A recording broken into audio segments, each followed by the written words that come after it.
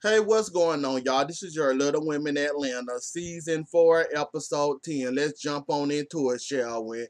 Minnie in her health. So now she walking around with an oxygen tank pole thing.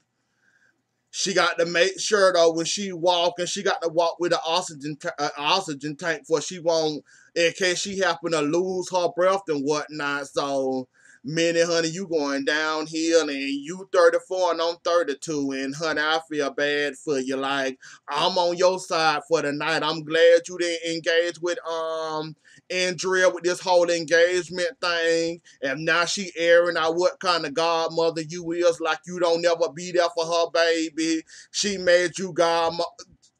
Just a whole bunch of who shot fucking John. I mean, Andrea, you fake as fuck too, and you got a mouth on you to be the pregnant. We gonna say that for later on, though. I can't believe you did her like that, Andrea. Really? Really? I think you're really mad about the engagement thing, but you've been had this pin up frustration for many, but you would never say it out loud until you got mad about a fucking ring. Really? Okay. We'll get to you. We gonna get to your ass at the end. And why you so bitter and so mad when you should be happy for your sister. It was an engagement. It was a fucking ring. Get over it, girl. But we gonna get to you in a minute, though. But back the minute though, she took money to the radio show with her. She did it. They talked about her relationship, her life, her when the last time she had sex. She told them that she got congestive heart failure. They told her that they was there for her, anything she needed. She got a big heart. They like her there. They love her there. And they want her to stay around for a long time. That was nice and all that. And I'm glad you didn't engage with engage with Andrea while she trying to air out your dirty ass laundry about what kind of godmother you are. I'm glad this was the first time in a long time since watching this show. I'm glad for once in your life, Minnie, you did not engage her. Cause she coming from a place of hurt. Her ass to get over because she just as fake as Tanya, Sam, and all the other ones on that show. So she'll get over this hurt. Just give her an episode or two. She'll get over it eventually. I don't know why she's so pressed over a damn engagement. Nah, but we're in. Maybe I see get this big man, but you big mad over a goddamn engagement. So why do I keep on talking about this? And I ain't even much there yet. Like, Manny, you don't need to be arguing with these girls. If you gonna stay on this show, Manny, don't engage with these girls. Don't entertain them. They come for you, let them come for you. You just sit back and ignore them, shoot a bird at them or something. Cause God forbid, one day you arguing with one of these girls like Juicy and or Juicy, Money, Andrea, Amanda, Abira, any of them, Sam.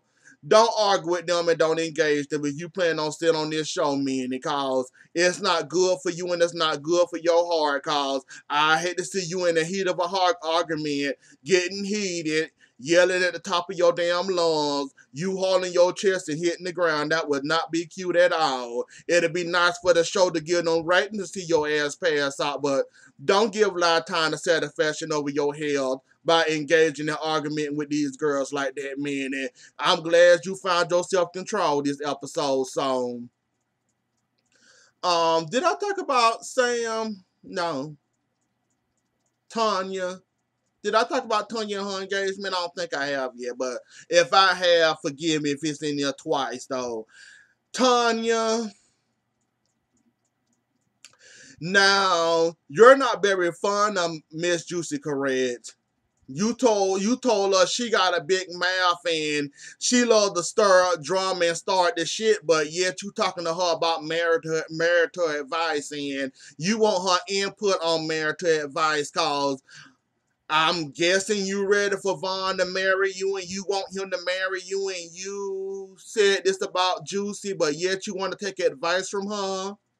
Now that is some fake ass shit, and I'm surprised that you actually did that. Now I don't know what you was going for. I guess you said hell since Juicy got the experience and she was married for a long time.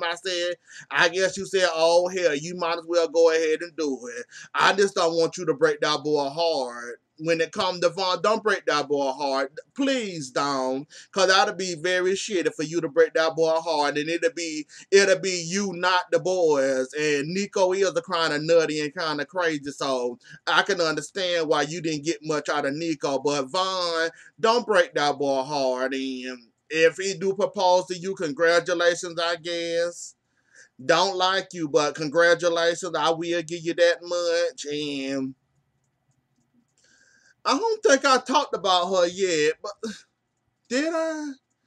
And her and that spa thing, was it me or what Miss Witch, when do you start going to spas and all this, getting your thing down there tight and then ready to play with for your marriage and whatever? I thought you brewed your own shit in your kitchen. When the hell you started going to spas, letting them put chemicals in your body? I thought you was against the chemical thing. Hell, you wouldn't fish because you said that was inhumane in your book and you didn't want to fish when they was going fly fishing. You don't say you don't mess with too many chemicals. We didn't heard you say this, but yet you was down with it with this spawn and all that. So you did that. You sitting on the pot getting your thing tight, and so you all down for all that, huh, Miss? Okay, Tanya, I'm done with you. I'm so done. But if he do propose, Tanya, you better not make that man regret proposing to your ass, cause that'll be fucked up if you do. Cause that man look like he a good man and he don't need that type of drama in his life. Better enough he got to deal with Nico. Don't let that man deal with any more of your craziness. So if he do and propose to you, accept it. Make that man happy. Don't make that man regret. Don't make that man regret marrying you. That's all I ask Tanya. Um. So the elephant in the room. I think that's what we get. The elephant in the room. So apparently, Andrea got two problems with Minnie. One being she's not a great godmother, and two, she's not a great godmother. And yes, she buy Aubrey clothes. Yes, she buy her clothes, but she don't spend time with Aubrey. Aubrey don't like to go to Minnie. She cry every time Minnie go to grab her and all that. So, and plus disengagement, that's another problem you got with Minnie.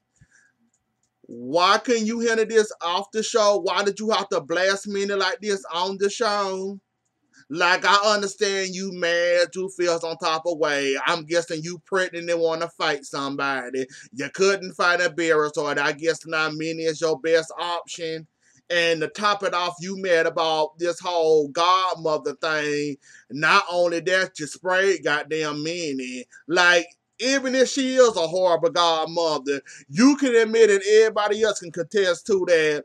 Minnie are basically your best damn friend. Who else will get their face punched on a reunion and get embarrassed in front of how many people watch this TV show? So I don't understand why you spraying Minnie like this over no damn engagement. Now, if she got married and didn't tell your ass that Minnie went off with Amanda and went and got married in Las Vegas that didn't tell your ass about it, okay, fine, go at it, claw face off, beat her ass, whatever, pregnant and all, but really over an engagement, girl, don't let me get on your ass, Andrea, cause that was kind of fucked up how you sprayed her like that.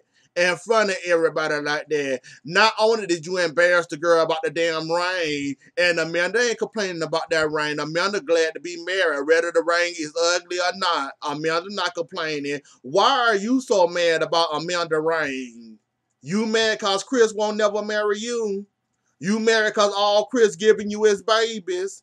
Cause that's all he ever done for you lately. Give you babies, then run out the door, pretending like he mad and all that. And let's not talk about the fact that how many times have you cut off your sister, cut off contact with your sister, cause Chris told you to do so. Explain. You moved right back to Atlanta. Didn't even much tell your goddamn sister you was in Atlanta. You moved away from the house. You came back to Atlanta. You moved to a whole different location. Minnie knew the location because the producers told Minnie where the hell you stayed at. Amanda didn't even much know. You didn't even much talk to your sister for how long? Cause Chris told you to. How you gonna get mad at your sister and get mad at Minnie over a damn rain? When how many times that you cut your sister off, cut off on your sister, wouldn't contact your sister, wouldn't talk to your sister, wouldn't have nothing to do with your sister, cause Chris said, I don't want them in my business. Stop talking to your sister for now. Give me a week or a month. Don't talk to your sister for a whole month. And you did it like a fucking idiot. And now you had a nerve to be mad about the rain. And matter of fact, it was an surprise engagement. This was Jordan's idea to pick Minnie. Minnie didn't go begging on her hands and knees crying, please let me go pick out this ring for you. Pick out this ring for Amanda. Why are you so mad and your sister happy and crying and she can't wait to get married, pick out her wedding dress, pick out everything she need to do for her wedding? Why are you so mad and why are you so goddamn pressed over something your sister happy about?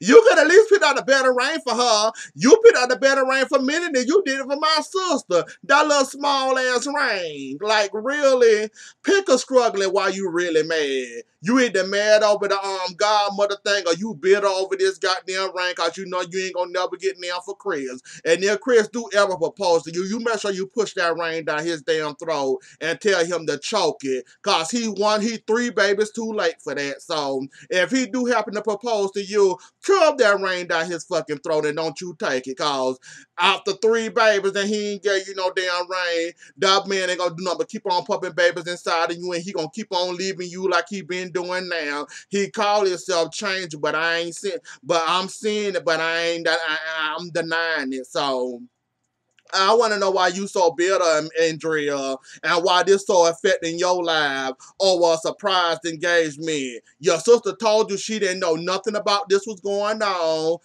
She was in shock, just like you was in shock. This was Jordan's idea to do that whole trip, have Minnie come pick up the ring with him, like Minnie said. He picked out the ring. She just leading him in the right direction to say the one she like and the one she may or may not like. She didn't pick out the ring technically. So you trying to say Jordan got bad taste and he don't know what his wife like or may not like or won't like it all? Cause Minnie did not pick up that damn ring. She just happened to say, oh, I like this ring. Oh, I like that one too. Oh, this one cute. And that's all that happened. He picked out the ring. So you trying to say Jordan got bad taste cause Minnie did not pick up that damn ring. Like I said, pick a struggle injury up, and you better stop snapping at people for somebody to snap that baby out your ass. This is what, the 3rd time you done got in an argument with somebody, pregnant and all, and know you ain't supposed to be stressed out neither, but yet you sitting up here arguing and carrying on about an engagement, up here spraying Minnie about her being a horrible godmother, and up here talking about